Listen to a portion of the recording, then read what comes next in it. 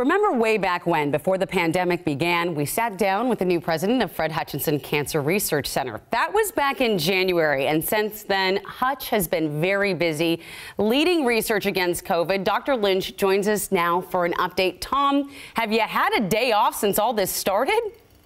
Well, Amity, I don't think so. It's been an incredibly intense time for everybody at the Hutch working on COVID and continuing to work really hard on cancer. You are doing amazing things there. Let's get started with the latest news. You just opened the COVID-19 Clinical Research Center in another facility. What are scientists doing there? So two things. So, Amity, one of the most important things about COVID research is everything we know about drugs like remdesivir and dexamethasone and the monoclonal antibodies are in patients who are hospitalized, who have a lot of disease that's very advanced in nature.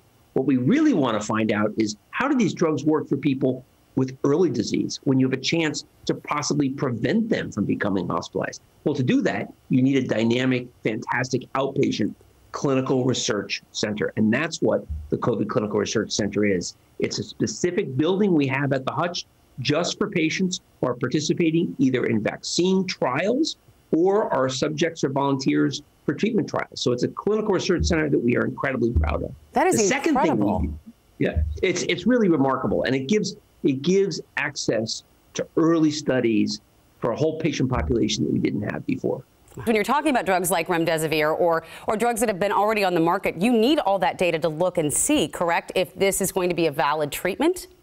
You absolutely do. And for example, particularly in cancer as well, when you're doing studies early in cancer, you generate lots of data, and it's very difficult to know what's noise and what is giving you a signal that can point you to a new treatment that could make a difference for patients. And that's why that intersection between having biologists work with data scientists is so critical, because data scientists can't do it on their own. Biologists can't do it on their own. You mentioned cancer, and we've heard that the pandemic has impacted cancer diagnoses.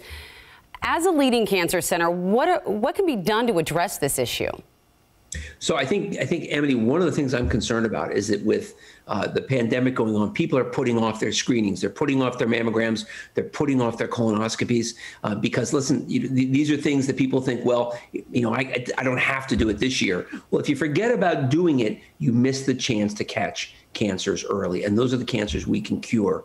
And there's been a study that's been done by the National Cancer Institute that suggests that there may be an additional 10,000 deaths from cancer over the next decade from people who missed screening this year. Really important to keep up with your cancer screenings. You can't let that lapse. I'm 41 without a mammogram, and I'm going to get one in a few weeks. So it's fantastic. Key. Yeah. Fantastic. It's very important. It is so important. So I have a quick question, final question for you.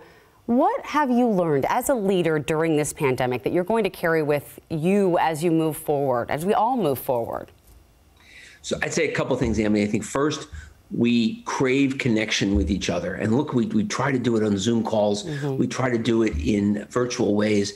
But people really need to be together socially, work-wise. And I think that we're going to find ways to do that when the pandemic's over. Second, I think there's some people who can work remotely in a way that can still be an incredible way to contribute to the mission of the Hutch or any other business or mission. So I think we've learned a lot about the way we work. And then finally, I'd say about Seattle, I learned about the remarkable resilience of the people who are here.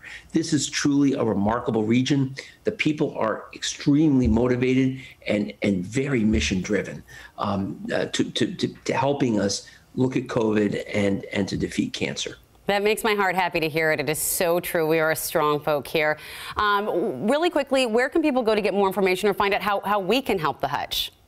So we've got the Fred Hutch website, and we'll be happy to give you that URL so that you can show that. It's a wonderful opportunity for people who might be interested in participating in some of these trials as a volunteer or as a subject in some of the clinical trials. We'd be delighted to do that. And anything else about cancer, early detection, treatment at the Hutch, we'll get you that website information.